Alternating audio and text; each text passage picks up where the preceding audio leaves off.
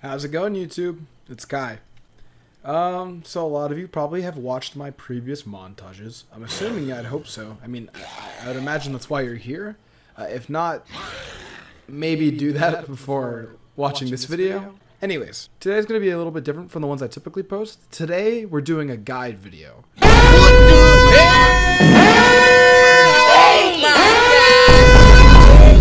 Yeah, I know what you're thinking. Why the hell is this idiot making a guide video? He throws for content in half of his games. Exactly. I'm not making a guide on how to be the best Blight possible or how to win all your games. I'm making a guide on how to look cool as fuck while playing the Blight. Introducing a new series I like to call A Content Killer's Guide to Blight. Now, this video will be one in a series of multiple killers where I talk to you guys about how to do the dumbest but yet coolest shit that you could ever think to do on these killers in order of just looking fancy or, you know, outplaying a survivor in the most neat way possible. If you're looking for a guide to help you get better at Blight, there are millions of them. If I had to personally recommend one, I'd recommend Notbreads, and if not that, Lilith Omen always describes TECHS in a pretty solid manner, so go check those out. This is more of like a useless advanced guide. Like things that you won't need to be good at Blight, but you know, things that you want to have when you're good at Blight. We're going to get into a couple of the things that I do in my games and the things that I clip, how I do them, and how to master them easily. So without further ado, let's get into it.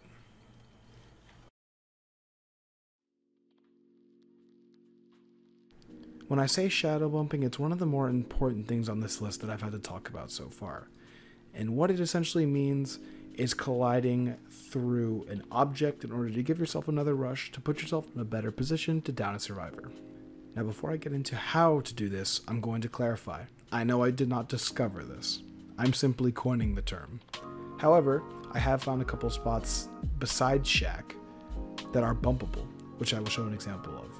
So as we can see, we're positioned here on the Eyrie of Crows. Upstairs, the pallet has been dropped, and the survivor is in a really good situation. Or so they think. So now what we're going to do is slow the video down and find out what exactly I just did. So the first thing I'm going to do is charge my rushes. This is to build speed and to make sure that this technique can actually work. The next thing I'm going to do is look at this branch here. Now to quickly explain why we want to build up speed in the first place is simply to build momentum when we're sailing from the top story. If we don't rush at least 2 or 3 times, we are not going to clear the stairs and we will not land where we need to get it down on the survivor. Additionally, if we use all 4 of our rushes to build up a lot of speed, we will clear the stairs, but we won't have a rush to down the survivor. Instead, we will bump and go into fatigue, most likely causing us to miss the stairs, or just stare at the survivor as they watch you in disbelief. This branch has a hitbox, surprisingly enough, a very small one that the Blight can actually bump through and not get stalled. So the idea is to build up your rushes ideally until about 3 rushes so that you have 1 remaining to rush the survivor. You will bump through the hitbox of the tree branch and then rush to the survivor. Do it quick enough and the survivor won't be able to react in time and you'll get an easy hit or down. It is important to note that the Eyrie main building is a very specific example of shadow bumping, and a version that can only work on its own in that specific situation. However, it is the only consistent shadow bumping spot. The rest are very RNG dependent, and a lot of them just depend on, you know, what tiles are close to what. A lot of it depends on hill spawns as well.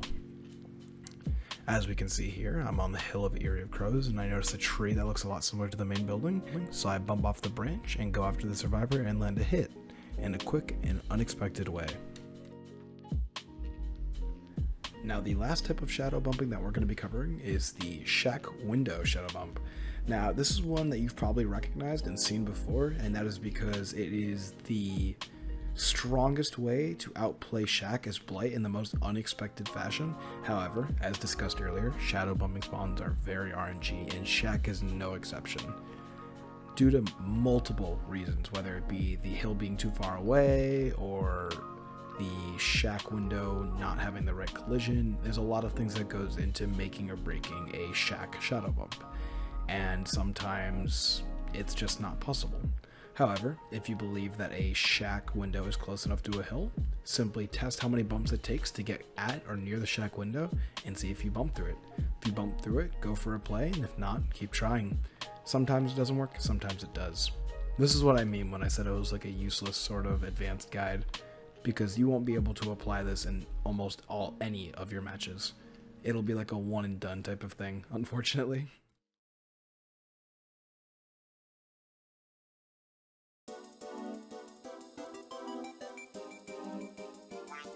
So I know we just talked about a super specific example, only possible in a handful of situations on a handful of maps.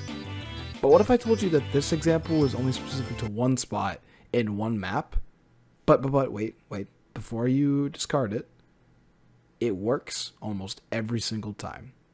Yeah, I know I got you there with that one. Yeah. Anyways. But yes, the RPD Parkour Blight. One of the newer things on our list that was discovered by a friend of mine named Code. Now, not to roast him. I love you, Code. Don't hurt me. But I feel like I've gotten this to work more times than he has. And I also feel like he stopped going for it. So I feel okay with sharing his discovery. Anyways, enough of the shenanigans. The RPD Parkour Blight is a practical way of making distance across the middle of the map and surprising survivors on a generator. Now, I will say, while effective, this method is the most challenging one that I will mention in the entire video, so don't be frustrated if it doesn't work correctly on the first try. Essentially, how the RPD Parkour Blight goes is that you're going to be aiming your camera towards the lights on the top of the generator while overlooking the hole in the balcony, right over the right set of stairs on the RPD main building. You're going to use at least 3 rushes. You can leave one to where you can rush after you bump on something, or you can use all 4 and use your 5th to just smack a survivor on a generator. Either one works. The idea is that you're going to use the allotted bumps you have decided, and then hurl yourself over the top of the welcome desk and the middle area of the map. Now, sometimes you might misalign yourself, or you might bump on something, slide off something. It's very annoying to practice, but once you get it down, I can guarantee you this will work 90% of the time, because survivors just don't expect it. I mean, come on, let's be honest. Would you expect this to happen to you in a Blight game? That's right. I didn't think so.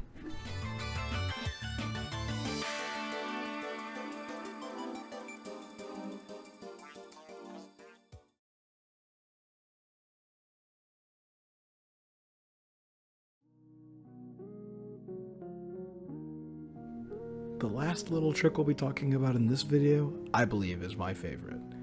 Because while the other two are showcases of extreme precision and extreme skill, as well as some beautifully timed RNG, this one's just funny. And it also works a hell of a lot. So if you're confused by the title, it's because that's exactly how it's supposed to be. Low Pro Blight isn't a thing that should exist, but it does. Here's what I mean.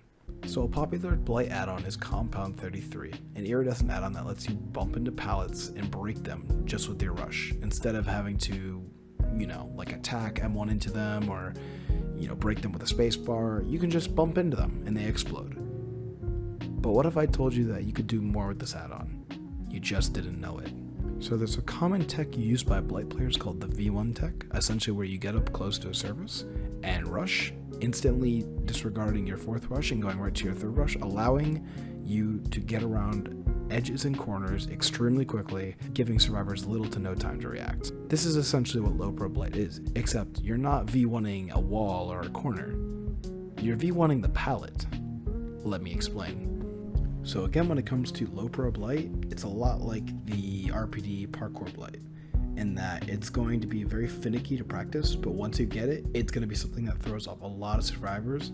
Plus, like I said, it looks fucking hilarious. So to set up for Low Pro Blight, you want to get a survivor to drop the pallet in front of you without stunning you, so that you don't lose too much distance on them. What you're then going to do is walk up to the pallet like you would a wall on a V1, but right before you rush and spam it like you would a V1, you're going to back up and hit your SQ once, and then rush into the pallet. If done correctly, you're going to rush to the pallet and lag forward a little bit, You'll hear the Blight scream, meaning that your rush is still active, and you will slowly but surely start to catch up to the normal rush speed.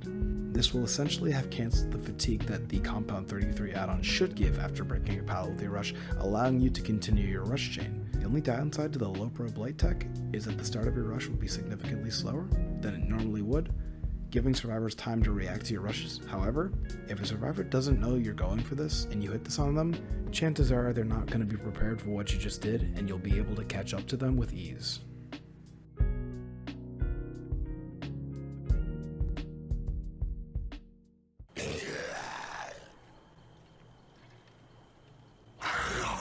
So that's the guide so far. Hopefully you guys found some of my tips useful. If not, cry about it. The video's still live. On a serious note, I'm really happy I could make this. I know some people are asking about the stuff that I do, so I'm glad I could kind of make a somewhat informative video about it.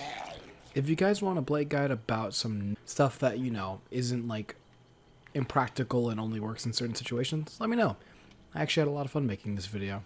But until next time, thank you guys so much for watching. I'll see y'all probably in another montage, let's be real.